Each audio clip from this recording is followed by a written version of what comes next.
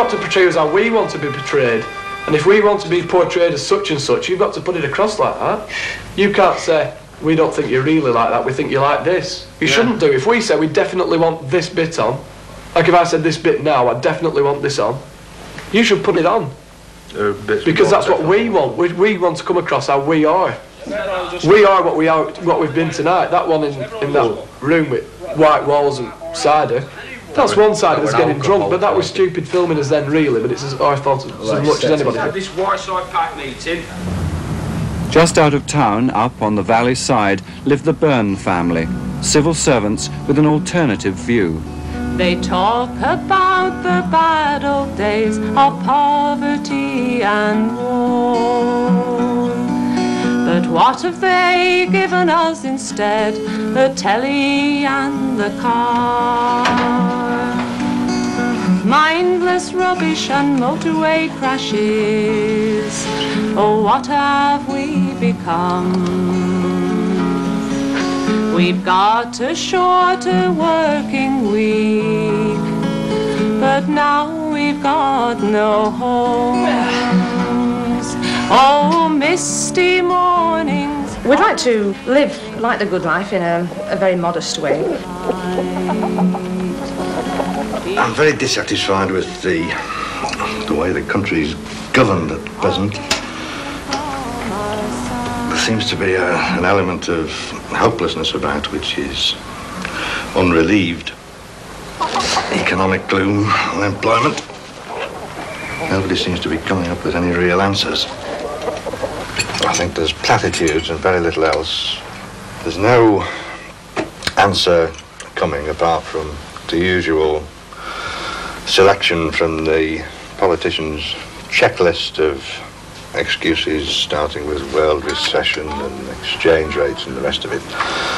There seems to be no attempt to solve problems in the country itself. And though the town is clean and bright, its heart is cold as clay. We can see how the policies directly affect people because we're dealing with their tax problems. We're both in the civil service, and we can see at first hand the effects of unemployment. Nobody can pretend what the statistics are to us because we see the P45s coming in when there's a local firm makes everyone redundant. How's it going? Oh, slow progress. Slow progress. 35,000 people in Cornwall have their water supply cut. President Reagan tells Americans about his efforts for peace and to help the US economy. But world reaction hits the dollar and helps push up the pound. Can you prove it to you? Yeah. Did you hear the news tonight, Chris? Was there any warning about boiling water here yet? It said in the regional news that in most of Lancashire and that, they had to boil water, including Rossendale Valley, where we are. Oh, well, it's getting close then, isn't it? I suppose we'd better do it to be on the safe side. Reasonable precaution to take. We may as well get a big pay rise. Otherwise, we're just going to have to go through another strike again sometime in the next year. I think you're quite right. They've done it the right way, though. They've done what the government wanted, and they've balloted the members, and they've got all the opinions, and they're quite entitled to go for comparability with the other public utilities. All right, inflation may be going down now. How can you start up factories? How can we start up steel mills that have been closed? You can't, because the steel mills that have closed are just dismantled, thrown away for scrap. And you just can't start. So if there's an extra demand for steel in this country because manufacturers are getting better orders, they'll have to go abroad for the steel, and the steel industry is going to suffer even more. They'll spend it on daft things like Trident and in the Falklands, but when it comes to British industry and building a thing up, nothing. No, nasty word, public expenditure. I mean, what's the future going to be for these two?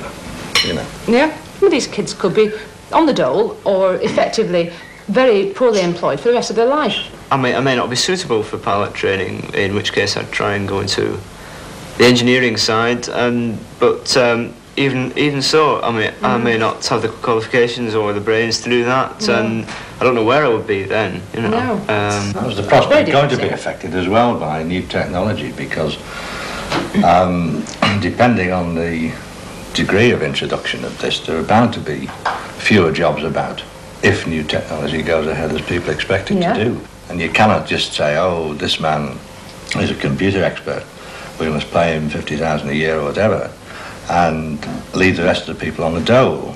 You cannot have a new technology elite created and just left because that's the path to revolution, and that cannot come about. No.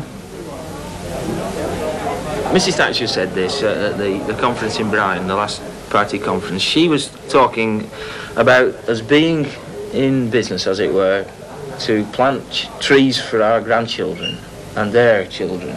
We're talking about building something which is not going to have an immediate effect in terms of reducing the rate of unemployment, but building a sound basis upon which we can build a future which will offer an opportunity. It's all very well to turn around and say we're planting trees for the future and for our children and their children. What are we doing about the people in the middle? Those people who at the moment are unemployed, of our age group, who have no hope at all of finding a job as far as they can see. It's a waste of human resources. It's like leaving money under your bed, isn't it? You're not using that resource. Surely it's a problem which has been brought on over a number of years where we haven't been training people for the right skills. And the right skills these days in the microchip technology are computing, advanced maths, these sort of things, not the traditional apprenticeship which a lot of people went through. That's not bad, this. The country as a whole has come through the worst of the recession now, and I think you've got to accept that. But unfortunately, the people who should have borne the brunt of the recession, i.e. the public sector, and cutouts on the waste rather than jobs, are the people who have not suffered, and it's private industry that has carried this country on its backs. The only thing that the man in the street can do is help himself. You know, whether he starts some sort of a small industry up or some sort of a round, you know, even if he's only going around with a bread van or selling potatoes. At least he's working, and he's working for himself, because I think that no one else is going to help him. He's got to help himself. And we've got to retrain these people into productive jobs, and perhaps that's not what we're doing at the moment. What we've got to do is train them into the new skills in the new society. Things have to improve, but at the cost of a lot of people's jobs, a lot of people's lives. You know, people are going to be committing suicide and all sorts of things because they're so impressed with the situation. But the people in the traditional industries are pricing themselves out of jobs. There's no good training for 12 months and then saying, well, sorry, there's no jobs for you, we're going to throw you out. You can't do something like this in 12 months, can you? You simply can't do it. It's not possible for us to restructure the economy in order to... The immense amount of work that's required to do this is a 10-year job. Well, in 10 years' time, we can't really say, really, can you? Because the new age, you know, of computers, they want all the young ones, won't they? And I'll be older, and they want all the young ones, you see. So I think I'll be able to scrap it myself. We've now reached the state where, for once, we're actually pricing labour at a realistic level. You know, the increases in wages over the last few months have levelled off down. And you know, this can only be but good. There's going to be trouble on the streets eventually, probably. It's just to start having groups, meetings, people unemployed getting all together. They'll start taking action themselves, probably. Well, we hope they will, because we can't all just stay on the dole for the next 10 years, can we?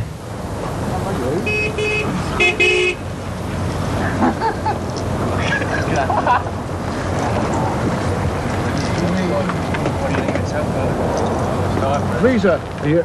Voor. Zo, man. Heard. Whitehead. Ja. Yes. Kneeled. Yeah. Last one. That must be me. Okay.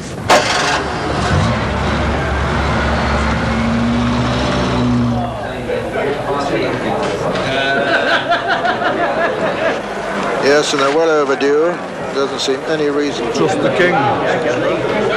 As they call me, the king. Yeah. Mr. Pig Farmer, Sheba's boy. Okay. John Frankham towards the far left of the picture on Sheba's boy. Mr. Pitt in the centre, that right snip on his nose, and Royal inside. Sheba's boy down to the lead from Mr. Pitt. 2 man, we're all right, dear Ted. 7-1 now. That's right. Draw Trust the king, sir. Trust the king, yeah. What about cocaine? It's in front. Image. H&K Gambler getting into the picture, and cocaine running round the outside of them. Trust the king. Trust the king. How much you feel? I'm not having you. No, no. It's either up or down this, or it's a tip. Just the king's gone on. Yeah, it's gone on. Trust the King landed in the lead from Military Band in second, and then Sheba's Boy, H&K Gambler very close to them, and then Cocaine just in behind them. Cocaine. Behind Bodie. Yeah, I'm a bloody cheer if this wins. Trust the King, though, in the lead from Military Band and Sheba's Boy. Then Cocaine making ground still on the outside behind them, racing to the... It's gonna do it. They come down to the second last flight. Trust the King from Military Band, the finisher over on the far side. Cocaine just in behind him. Trust the King is going to land in the lead from Military Band. Oh, he nearly towards the final flight now. And then Bow Ranger, but it's Trust the King in the lead from Cocaine. Then comes Military Band over the last. Trust the King lands in the lead from Cocaine. Second Military Band. What a bloody winning!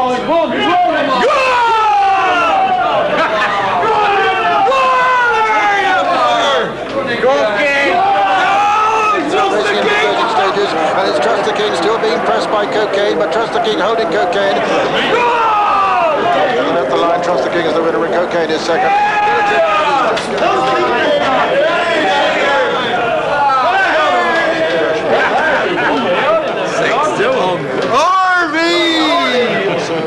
Unlucky, 6-1. 6-1. We were not having of that. No, we weren't. It's nothing to do with him. Come on. No. Hey, we were. No, we weren't. Harvey, unlucky. Everybody knows. We were not having. One of the prides of Darwen is its band. Its conductor is trombonist and bricklayer Gordon Clough. Right, let's have a bash and see what happens, shall we?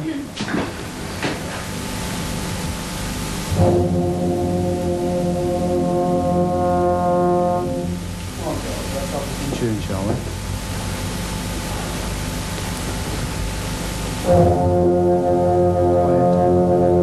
Yeah, and that dynamic as well. Okay, too loud before.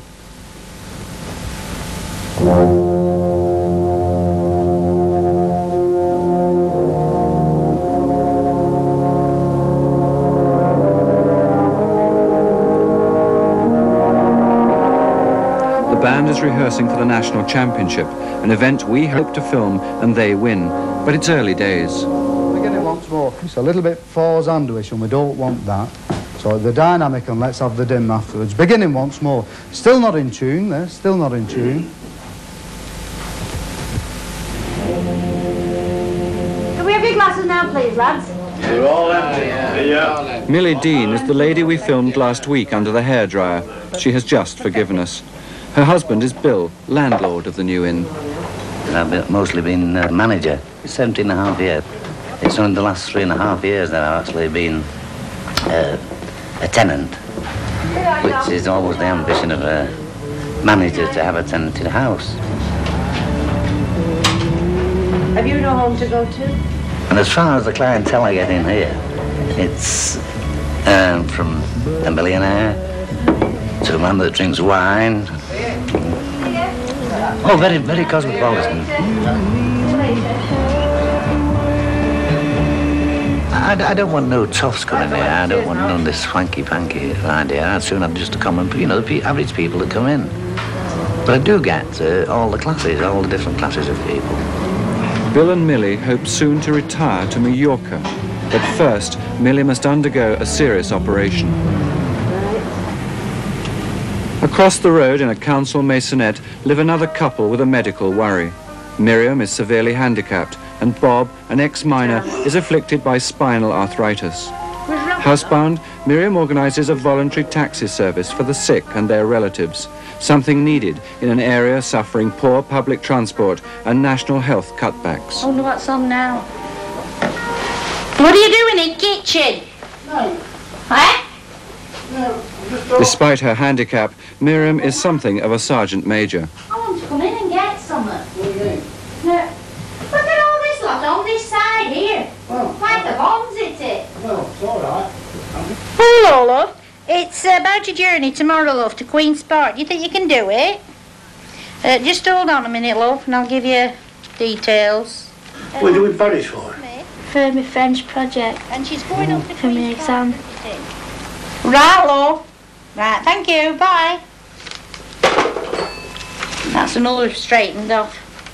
She's 90, isn't she, that one? 92. 92. 92. She's young, isn't she?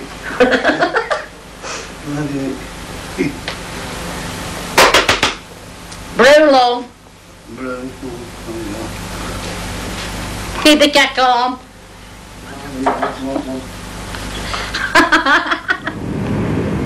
It's got nicotine in your blood vessels in your legs, it's closing up.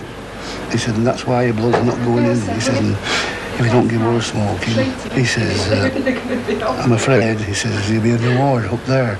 He said, with no legs in. Oh. I said, what's that, doctor? He says, gangrene. He says, if you don't get no blood in your legs, he says, gangrene.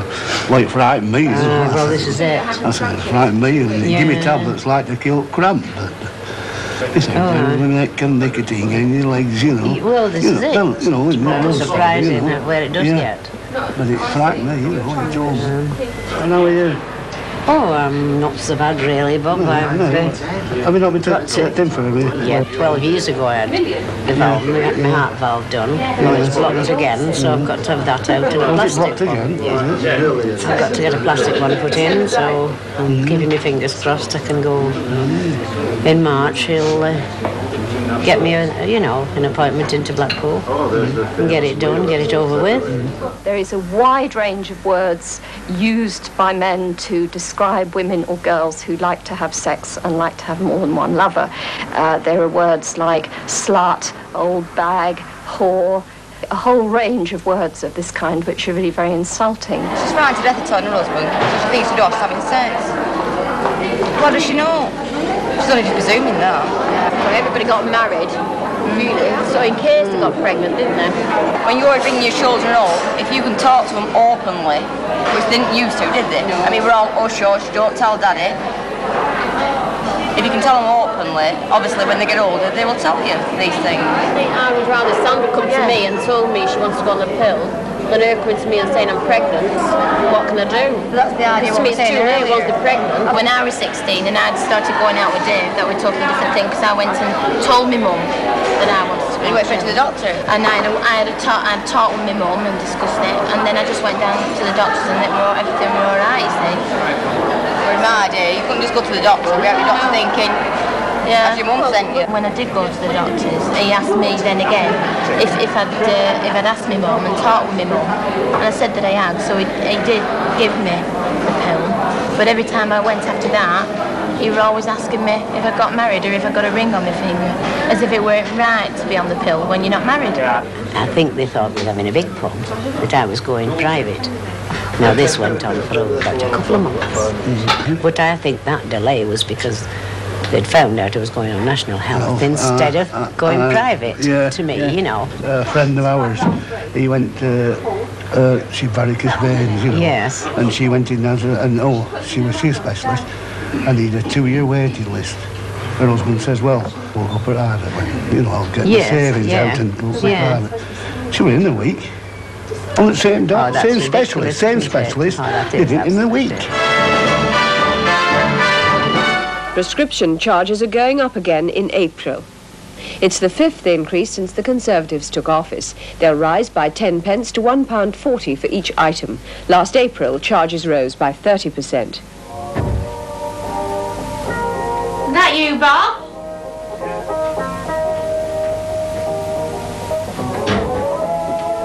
On the other hand, if you try and find an insulting word for a man who likes having sex and has a lot of love... Anybody in today? How's Millie? Any better? Well, just same as Millie. I don't think she had no different when she gets her operation or something. No. What's on? It's all right for adults if they like that kind of thing. Oh, it's been on the floor as this, hasn't it? What the sex symbol. What they put coal in. It's what they put coal in, you say. me and my wife were both working and we pay a lot. And last year she had to have she couldn't walk hardly with a cartilage. So the doctor put her on tablets. I said, tablets will never cure a cartilage as long as we live. And she was in agony for weeks and weeks. So I said, go and tell your doctor you want to see a specialist. So the doctor said, well, I'll get you to see a specialist. This specialist couldn't see her for 12 months. And I personally paid this week £19 on national insurance. £19 on in 1 week. And she pays $1 out of her wage. And you can't get in hospital. But if you pay, you can. Radio ham Bill Lishman lives here with his wife, Pauline, a gentle self-portrait that belies her firmness. I think I'd start at top because it's easier than starting at bottom. I start at top and shoot the Prime Minister. No, not really, because I wouldn't hurt anybody, really. No, I don't reckon much of it, and I don't think anybody else does, really. The people that they ask about Maggie Thatcher are people who they know are Conservatives, or Conservative Liberals. So stop that, Darren. Well, I think so anyway. I don't think... if you go in a post office and stand in a post office behind all pensioners, you can talk to them there and you'll find out that every single one of them are complaining. But they don't really think the government is a good government. Because it isn't, because everybody is either out of work, or they're worried about their jobs and they're frightened of losing their jobs. So they're keeping quiet about everything, really. RG3 Bravo, Victor Tango, G2 Alpha, Kilo Kilo. So it's not a good government, but I've always said so. And it's women that's put her there. Not me, but women's put her there. 3 Baker, Victor Terra, 2 Alpha, Kilo Kilo. Bill is just home from a spell in hospital. The NHS are catching out quite a bit on this, and I think they're really beginning to feel the pinch. For a start, of course, in food. I was down about 4 years ago, and there's a different quality of food now than what there was 4 years ago. That seems to have deteriorated a little bit. Cutting back on my cigarettes, is this woman? Eh? Cutting back on my I cigarettes. haven't, I've got 140, what you Right, always thank you. Well, you only brought 6. Where's the other one? It's probably in here, I'm going to look again. Talking to various nurses, they said, well, we're having to struggle occasionally to get what we want for things like linen and things of this character, which in my estimation, we shouldn't be in a situation in hospitals having to do anything like this. It should be there. If people need it, it should be there. It should be based on what people need, not on what it costs to do it.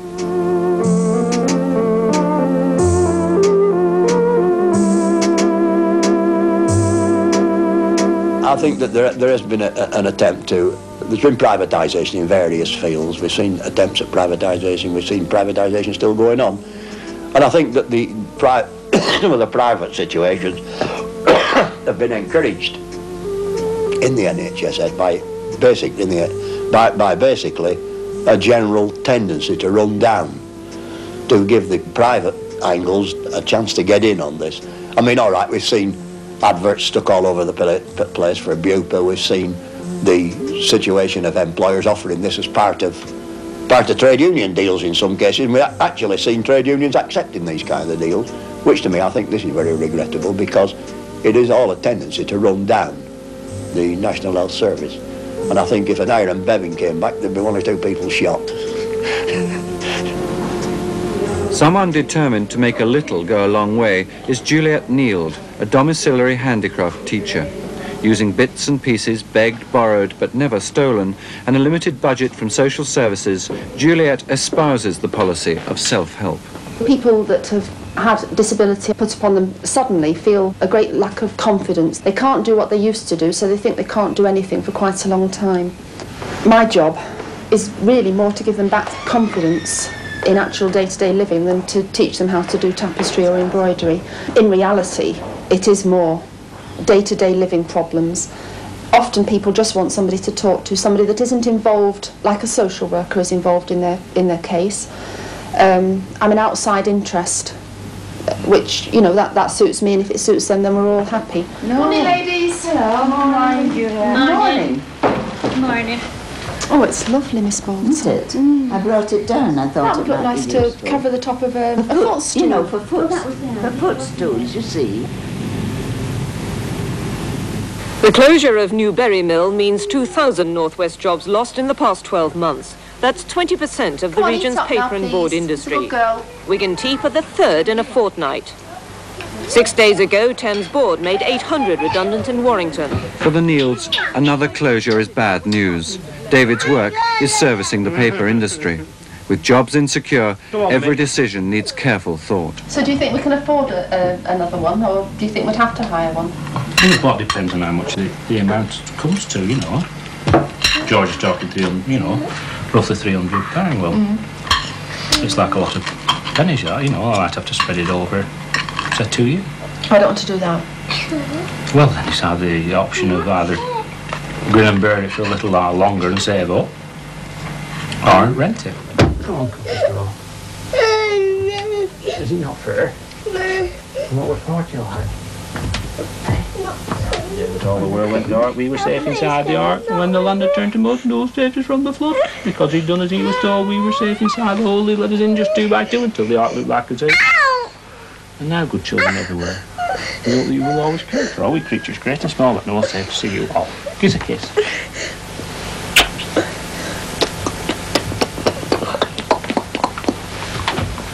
What we have due in will carry us through until end of February, March, and the customers who are coming up should hopefully, if they place designs, extend the work through into April, and hopefully a bit into May. The CBI warns the water workers they're putting jobs at risk. As time goes on, week after week, we're going to get more burst pipes and we're going to get more and more disruption for industry. And I tell you, in some cases, some of those companies that are being closed down for this won't be opening again. Yeah, but at the end of the day, David, do you think there's anything gained by it? I mean, look how many times recently, in particular, people have been on strike for weeks and weeks and weeks, and at the end of the day, they've had to settle. It comes down to economics, doesn't it, when they have had to settle? Would you go on strike just for more money? Well, basically, we can't afford to go on strike. 3 kids, you know, it's hard work, isn't it? Yeah, but that's not really what I asked you, is it? It's not whether you Well, you're not what do you think about going on strike? Well, we wouldn't have much option if we were told to go on strike, that's it. A lot of these blokes and women, they have families and they can't afford to go on strike. Yeah. But it's these union men that get all the money for doing this job to get them more money. I mean, they're not bothering because their pockets are still full of money, aren't they? Are the men actually consulted at every step, or do they leave it to their shop steward? If they're balloted and there's a 3-to-1 majority for a strike, well, it's like hard luck, isn't it? The other third have to grin and bear it. These sewer workers are all, they're more like in for people's health. And if the water goes disease or anything like that, we're all going to be ill, aren't we? And then we'll need nurses to look after us. And how much is it going to cost taxpayers then? Hey!